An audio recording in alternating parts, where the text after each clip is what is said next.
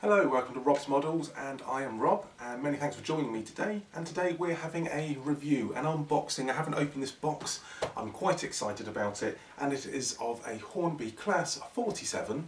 The reason I'm quite excited about it is because although this was a bit of a cheapie, I got it for a bit of a bargain. We'll go through that more in a minute. Well, actually, if I just explain, we've got the reference number on there is R3393TTS. Now, what that TTS stands for is basically sound. Now, and this is Hornby's budget range for sound. It's the starter one. When you're actually adding sound, it can get very, very expensive. I've not been completely convinced about sound. I think although it sounds great, it's got realistic sound effects, it doesn't always seem to fit to scale. I'm not too sure, there's something about it that doesn't quite work, but I thought maybe it's just myself, maybe it's just me. And this is quite an introductory model. I believe it's of the railroad range. Yes, the railroad range, and that means it's a bit cheaper than the regular ones. It's not going to have quite the fine detail, and I think that will also come across on the sound as well. We're meant to have quite a few sort of sounds in here. We will find them out. So first of all, let's get this box opened, see what we've got here. Standard Hornby packaging. Slide it out here, and of course it's all in the polystyrene. Got the instructions there, something else there, two instruction parts, and I always just check there's nothing tucked away in any of these somewhere else. I have sometimes found, obviously, you get little extras tucked in. A bit of acetate on the front, that tape's already been cut through, so let's just open that up, and here she is, wrapped up in a little bit of extra polythene wrap. Here we are, Hornby's Class 47 Loco. So here we are, so nothing else amongst that. Let's move that out of the way, see what else we have here. So let's just pop her there for a moment. See what we have here. Two bits of paper here. We have the Class 47 Sound Decoder Manual, and what have we got here? The Class 47 Coco Diesel Electric DCC Ready, DCC Fitted Sound Operating Instructions. I was a bit concerned when I first got this, looking at the price. I got this for just under £70 from Rails to Sheffield. By the time P&P was added, it come to just over £70. Whilst I was looking around, I also noticed you can actually buy the sound chip by Hornby, which is the DCC decoder chip that plugs in with the 8 pins on the loom with a speaker on there, and that was separate, and that was about £40 to £50. And what I was worried is that I was buying the shell, and then I was going to have to then spend that extra money to put that in afterwards. I was a little bit concerned. I knew it should be fine, but no, by the seam of this, it is all DCC fitted, so it's ready to go. So in effect, it's almost like buy this, buy the chip for the sound decoder already fitted, and it's almost like get the actual shell, the train itself, for an extra £20 to £30. So for review purposes, I thought that was going to be good. So let's see here, it goes through general instructions, the routine maintenance, cleaning, generally how to use DCC. We've got the body removal, remove the buffers, pull apart. It's got DCC ready. If your locomotive is not pre-fitted with a decoder, so it does actually explain about the fitting a decoder, how to pop back on. It appears there's going to be 3 locking points there, and of course just tells you where to lubricate it. So that's the general overall instructions for the Class 47, and this one here, which is a bit more thicker, is regarding the sound, the twin track sound, TTS twin track sound. Let's see, this is yeah, there's definitely a bit more to this. Just check this is all in English. I've had it before when you get a massive instruction book and you realise there's actually 8 languages, so that's fine. So go through the main features. Now this model doesn't actually have lights, it is just purely the sound. I think you can get a bit of aftermarket lighting put in, put some LEDs in. I'm sure if you wanted to, you could very easily drill out the where the lights go on there, and put some small LEDs in if you're up for doing a bit of modification.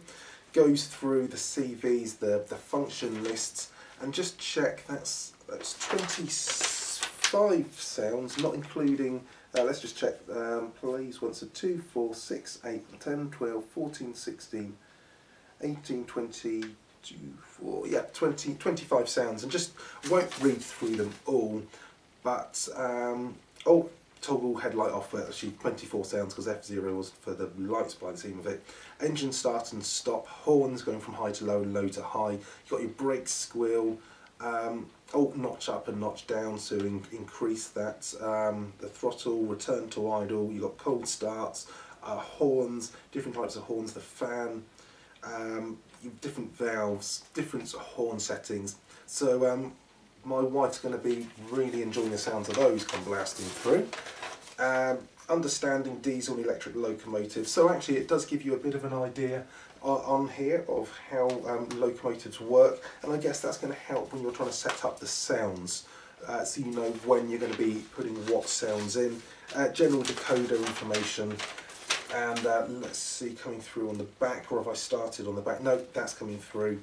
About the decoders, different volume controls and the various CV settings, so you can actually adjust the each of those sounds has got its own volume range, so you can tweak those. I think sometimes what's I found off-putting is when all the volume levels seem to have a default. Oh, it does actually have here a column of suggested volume levels.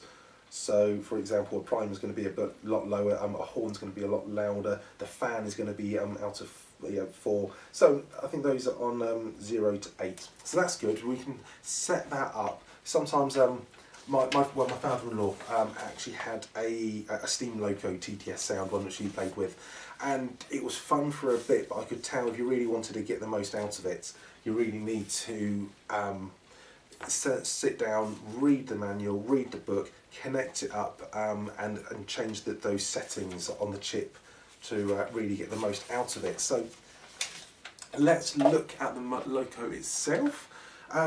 Actually, it's not too bad a weight. Immediately, I'm finding, yeah, the weight's quite good, so it should have quite good traction on there. That does feel plasticky, is probably the immediate thing that comes through. It does look a little bit plasticky, which, to be honest, this is part of the Railroad series, and these are introductory models. These aren't the fine detailed ones. Of course, if you don't mind having a bit of a play with things, of course, you can go a bit aftermarket, add on some extra details to it. I know, for example, the fans on the top, now that is just moulding. It's actually done quite well. There is some depth to it, but it is all just one piece. But you could cut those out, make it photo etch the brass to really go in there and, you know, replace some of these parts, do some of the conversions on there. Actually, you've got those doors that actually, although it's moulded and it's all just what the body shell is just one piece, I've got to say the detail on there, some of it is actually quite fine. There is some, you've still got some, you know, rivets running around. Some of it, I guess, is a little bit clunky. Also, you've seen got a little window that goes through there, little window in, and windows actually, that one's blocked off, so that would be the front, but yeah, you can sort of see through. So it's I would say, although yes, it's one piece moulded plastic, it's quite clunky. If you wanted to go to town on it with a bit of photo etch, a bit of aftermarket, maybe replacing buffers or something like that, replace those fans, some of this down the side, I'm sure you could probably find somewhere as well.